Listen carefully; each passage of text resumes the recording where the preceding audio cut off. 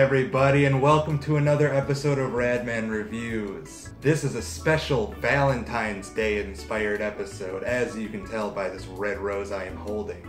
Much like a contestant on The Bachelor or Bachelorette.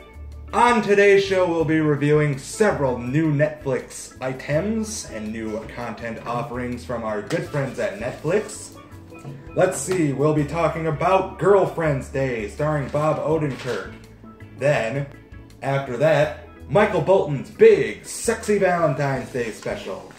Finally, we'll review a not super romantic show, but very good, very amazing, and you know what, it is actually kind of a romantic show, called the Santa Clarita Diet. Yes, everybody, today on Radman Reviews, we'll be talking about more Netflix stuff. And you know what? Netflix is the best. Universal, just about everyone can get it. Everyone should have it by now, and if you don't... Not that I condone pirating, because it's very...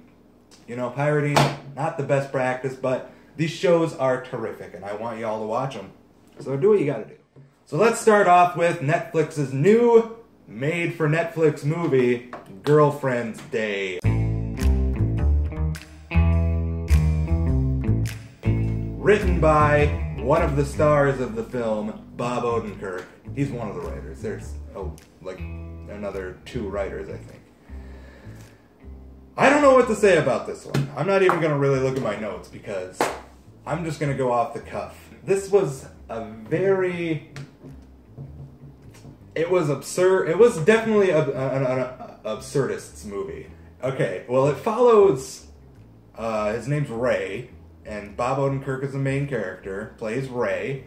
He's a greeting card writer, specifically romance cards. He doesn't write, hey, welcome to Disney World. He doesn't write those kind of cards. He writes cards like love cards, Valentine's Day kind of crap. And then there's this new Girlfriend's Day that comes up, and this movie is too hard to even talk about because there's like 8,000 different layers, I guess. That's what's really hard to go off of. You don't know if you want to take this seriously or not. You're watching it and you're like, okay, this premise is they all work in they're all greeting card writers, and they're all just about as full of themselves as regular writers are. So they talk about writing as if they're the writers on a TV show or they're the writers of a movie or something like that. But they're the writers of a greeting card. Like, not even 5 sentences usually in a greeting card. You have to just assume that's like the comedy. It's so hard to talk about. You have to even, just keeping that in mind, that everyone takes greeting card writing so seriously. Nobody questions it. It becomes one of the funniest jokes towards the end of the movie, I think. It's not, the tone of the film, the tone of the entire movie is very serious. I mean, there's some obvious jokes, like it's Bob Odenkirk writing, you're gonna get some obvious jokes, but everything is so layered that it's like hard to tell when they're joking. And I can see where that would turn people off, but for me, by the end of it, I was my mouth was just wide open. It's like, oh my god, I can't believe they put this on Netflix.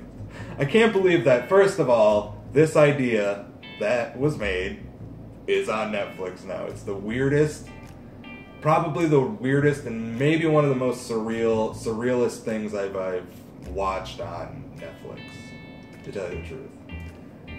But with all that in mind, it still is very entertaining. It's got some very funny people. Bob Odenkirk, Rich Sommer, I think his name is, from Mad Men. I should have written more people down, but I didn't. I just wrote down Bob Odenkirk. Andy Richter's in it. That's his name. let's see, who else? It's just a bunch of like television comedy people, and they're all acting very genuinely. It's not like they're not playing it up for laughs. It's very, very funny. And you can tell if you follow Bob Odenkirk at all, it totally feels like a Bob Odenkirk like character and Bob Odenkirk writing, because he always plays the really like rock bottom, down on his luck. What, like Saul Goodman, like now, and if you watch, I mean, I'm not gonna spoil Better Call Saul, but like if you watch the first episode of Better Call Saul, you know he's not a major deal. He's like, he's rock bottom. He's down on his luck, you know, and that's kind of Odenkirk's niche character. That's what I love about Bob Odenkirk, and you know, Bob and David Cross and Mr. Show and all that kind of good stuff. So if you don't watch that, you should. If you don't watch this, you should. Yeah, I'm gonna give it a 4 out of 5 because I liked it. I would probably watch it again. If someone was like, "Hey, have you seen Girlfriend's Day? Would you recommend it?" I would say I do recommend it. If you like weird, not exactly comedies, not exactly romantic, not exactly funny things, like I do, because I do. Right, Rose? Right. Okay, and our next review for this episode of Radman Reviews is Michael Bolton's Big Sexy Valentine.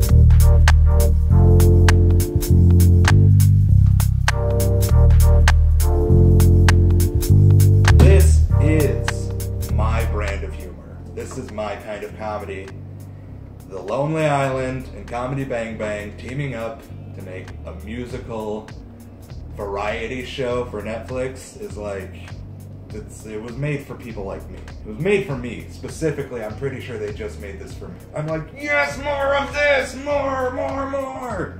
I'm a big fan of the stupid comedy that comes with Comedy Bang Bang, and I'm a big fan of Comedy Bang Bang. It wasn't like, well, I guess they kind of were all involved, because either way, they were in it, or Akiva Schaffer from The Lonely Island wrote, and Scott Aukerman wrote, and a bunch of people from Comedy Bang Bang on The Lonely Island wrote for it. And they all performed in it. Like Andy Samberg played Kenny G, which was probably one of the funniest things ever. That might have been my favorite sketch in that entire movie, entire special or whatever, was Andy Samberg playing Kenny G.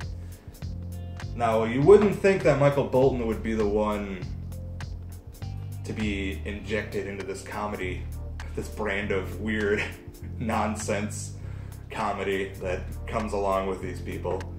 But he works really well because he's got this like almost kind of monotonous deadpan delivery that just works so perfectly with this brand of humor.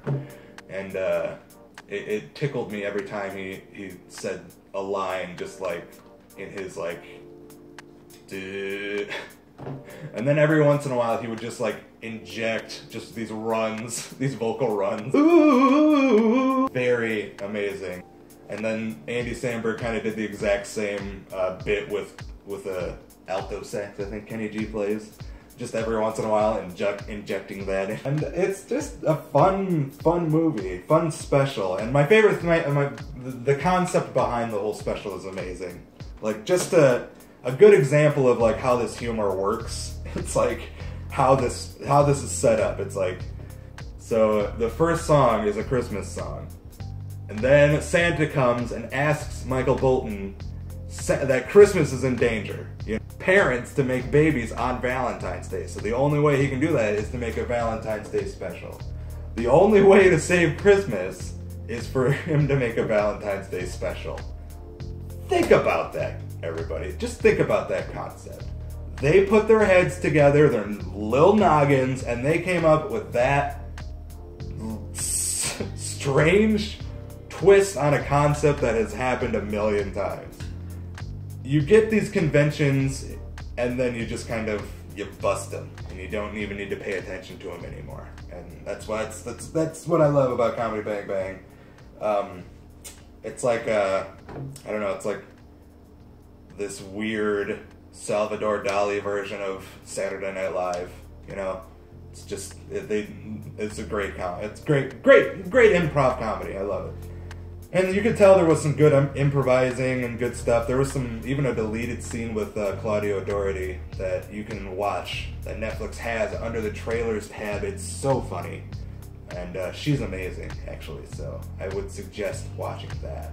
But I don't know what else I can say about this nonsense. It was terrific.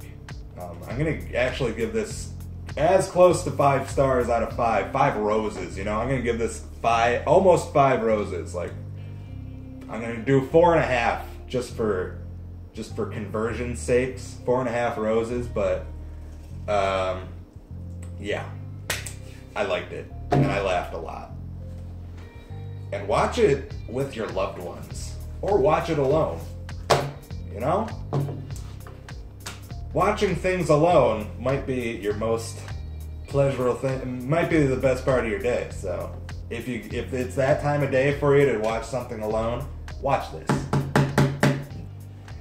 And now, finally, I could not be more excited to talk to you folks about this show. Every once in a while, Netflix will just throw this random television show, barely any warning. You get some trailers like maybe a month ahead of time, and you don't know what to expect. You kind of go into it with weird expectations, but Netflix does this very well. They did it with Stranger Things. I remember watching the trailer for Stranger Things and just being so like, what the hell is this? I want to watch it. What the hell is this?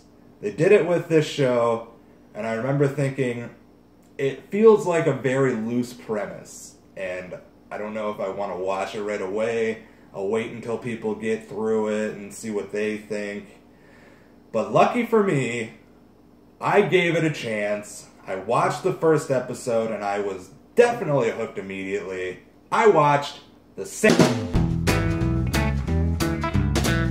Clarita Diet stars Timothy Oliphant, which is another awesome name. Drew Barrymore, Lionel Barrymore's great-granddaughter, I think. I don't know why I'm telling you folks that. That's a weird thing to say. And then some new people that I'm not sure of. Liv Hewson, who plays the daughter Abby, and Skylar Gisondo, or Gizondo, depending on how you pronounce GIF or GIF. He plays their neighbor, Eric, the helpful neighbor, Eric. Okay, I barely wrote anything down for this show just because my memories are still fresh. I just finished it a couple days ago. I'm still reeling from it. I mean, it's only it's only 10 episodes. They do they stick to like the 22-minute format almost. And barely do they break 30 minutes per episode. It almost feels like you get a fresh story each episode, like they have to tackle a new problem each episode, but it still stays within the overall arc of what's going on with this family. And what is going on with this family, you ask? Well, let me tell you. Here's the loose premise, I thought. Anything involving zombies, I'm always like, alright, let's give it to me, here comes another one. So when I saw the trailer for this, and I saw that Drew Barrymore, the mother figure, the main character, becomes a zombie by some random happenstance, or undead, whatever. You know, you kind of you automatically assume that, okay, this idea has been done before. Like, Fido is a movie where they try to make zombies normalized.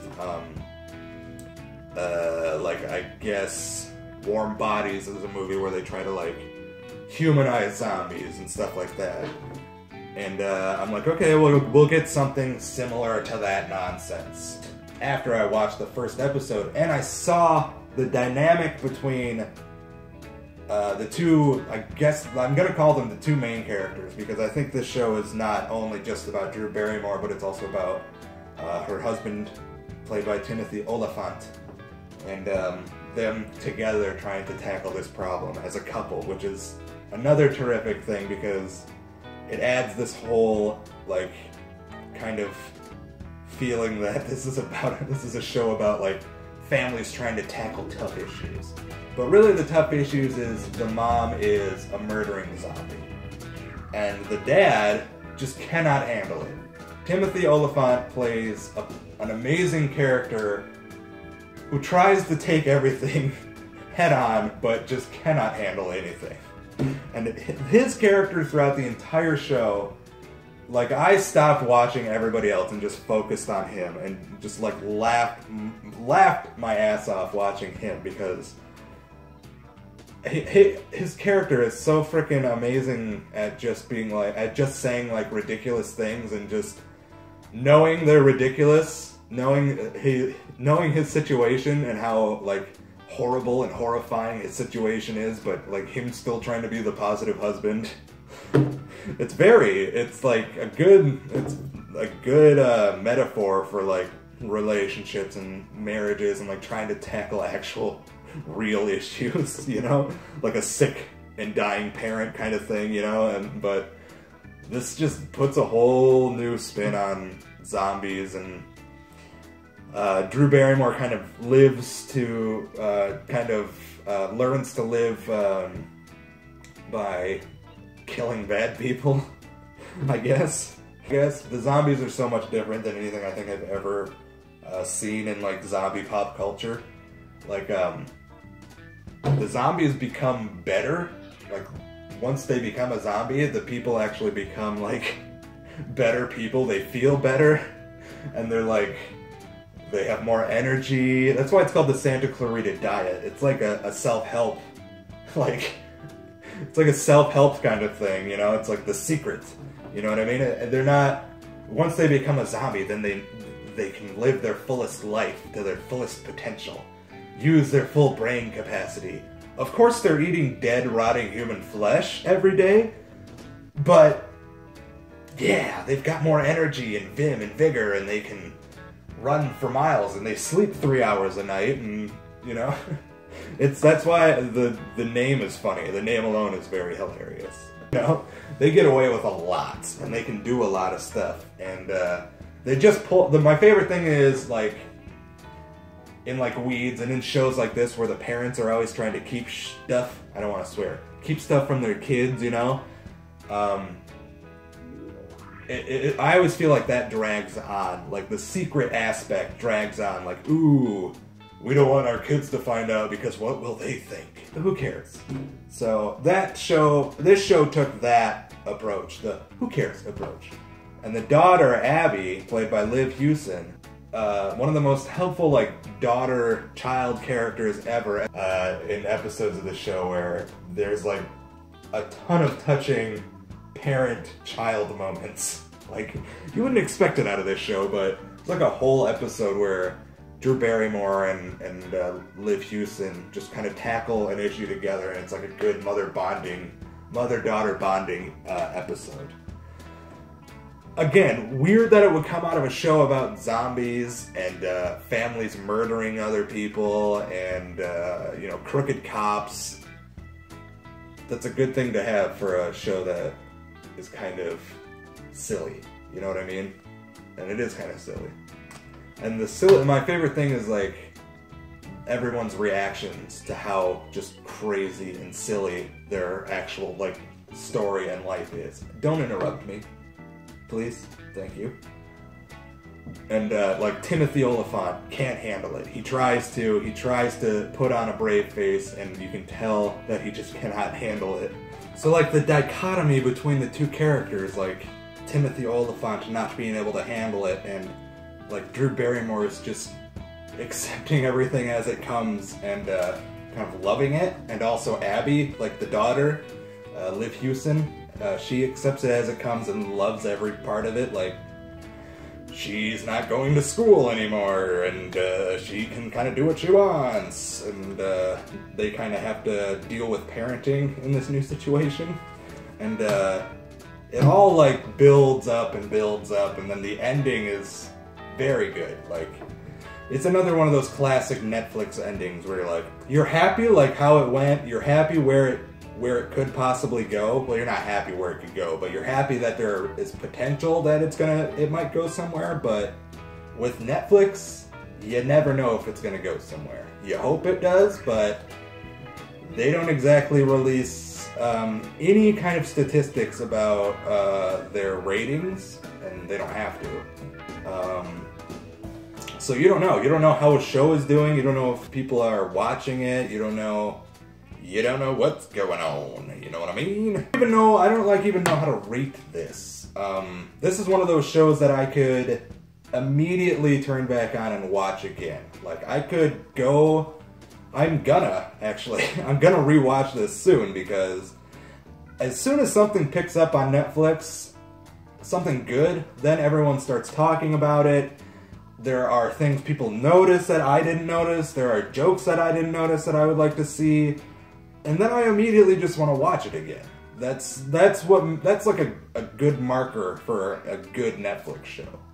If it has the ability to make you want to watch it, like, again, like a week later, then it's a good friggin' show or movie. I want to watch this show again. People are talking about it. I'm seeing all this buzz, I guess. I'm seeing all this stuff. And I'm like, I didn't notice that. I want to see that. Oh, awesome. I remember that part. Ha ha ha. Ha ha ha ha. Ha ha ha. I want to see it again. Ha ha ha ha. Ha ha ha ha. Chug, chug, chug, chug, chug. Ha ha ha. And here, I'm going to point the rose that way, just so it looks better. And is this a loving show? Is this a show about love? Why did I pick this show for Valentine's Day, you're asking yourself? Because this is about a loving family in a struggling situation, stressful situation. What would you do if your mom became a zombie? Because these people don't really know what to do. And they're trying. They're trying everything. And that's what I love about this show. What do I give it as a rating? I want to give it a perfect rating. Like, if a show can make me want to watch it again and go through all 10 episodes again, like, a week later, that's a 5 out of 5. That's a good 5 out of 5. That's good TV, everybody. Is there anything else out there that you watch and you like want to watch immediately after you've watched it? Tell me. Leave a comment in this box that's down below. And you know what? Chicken butt. That's gonna wrap it up for an episode. So that's gonna wrap it up for this episode of Radman Reviews. Let's see. Let's go over what we discussed. We talked about a bunch of Valentine's Day inspired movies, and they're all new. They're all brand spunkin' new on Netflix. We talked about Michael Bolton's Big Sexy Valentine's Day special. Looks like this. Watch me flick these petals and try not to feel uncomfortable. Okay? Look at that. After that, we talked about Girlfriend's Day. Then, finally, we talked about my new favorite show, the Santa Clarita Diet. As you stare into the petals of this rose, listen to these final words. Please like and subscribe, leave a comment below, and subscribe for more videos. Also, did I mention, like this video, and I like you. Goodbye, everybody.